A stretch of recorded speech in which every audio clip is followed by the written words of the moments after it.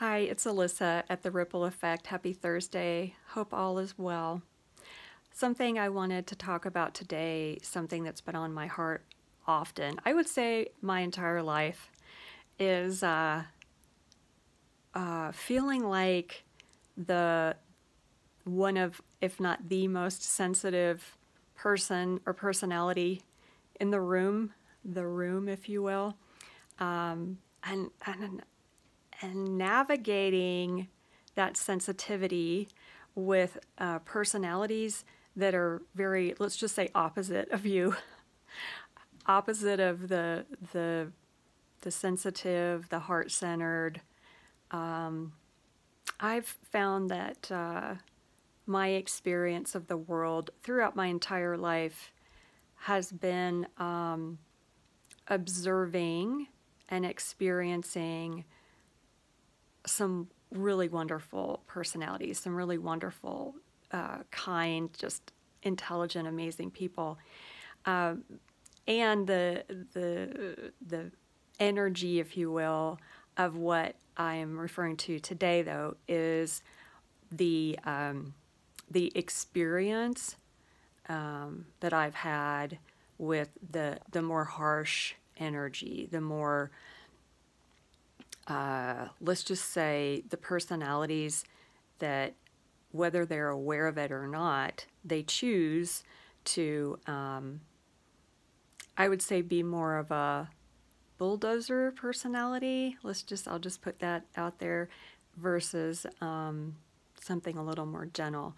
And that's great. I mean, it's their choice, right? And again, we all have a choice on how we choose to show up, and we all have our good days and our not so good days.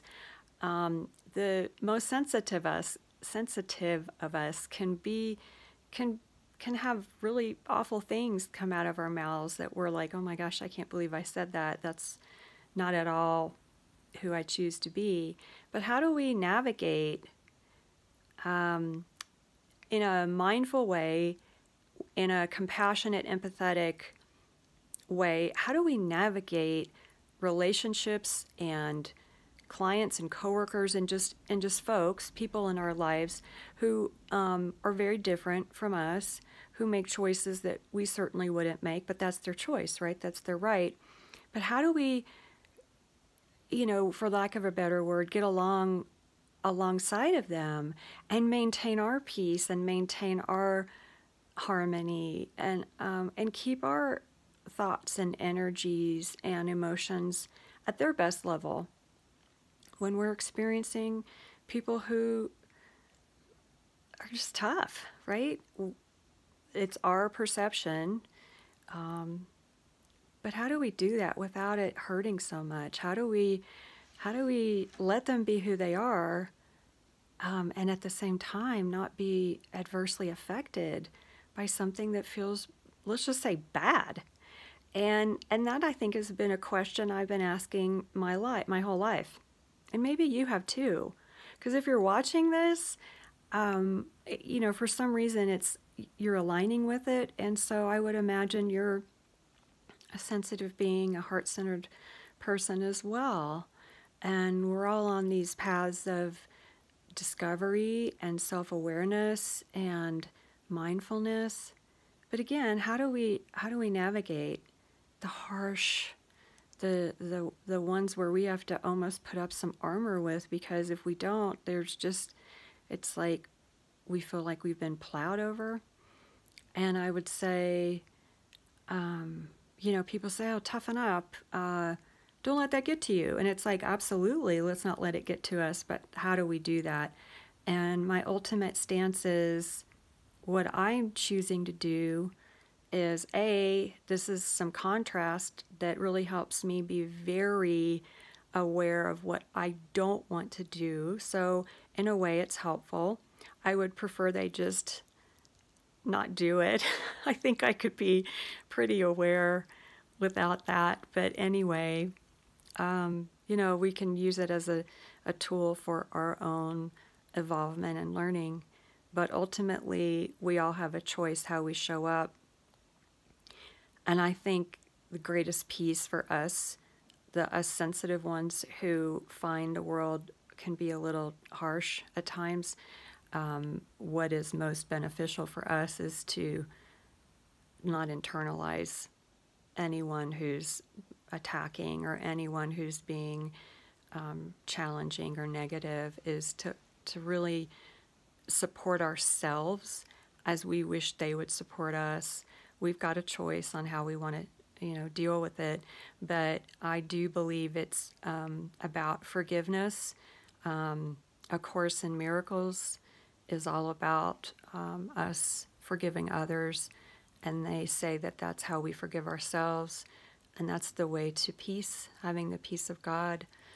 And I think it's that simple as forgiveness and just trusting the plan. Of course, I ask for divine help to make sure that I am modeling the behavior I wish to see. But that's all we can do is we can press on and not invalidate our feelings, but to use it as a learning opportunity, right? So we do our very best, and it helps add wisdom to our book of wisdom in our own selves to really help us be even more kind and even more self-aware.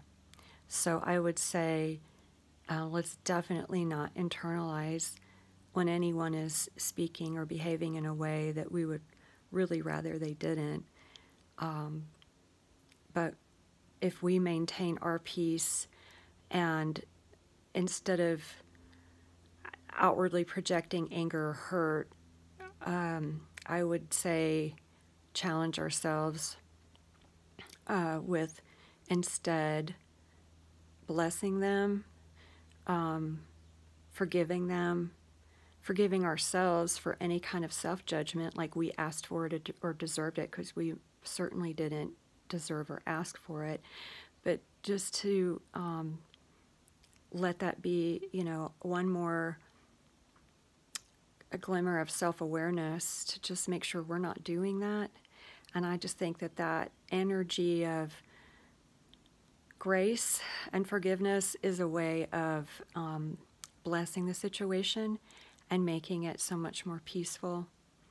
So that's my musing, my thinking for today.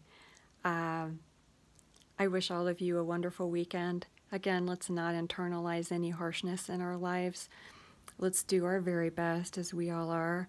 And I wish you a beautiful weekend and look forward to talking with you next week. Take care.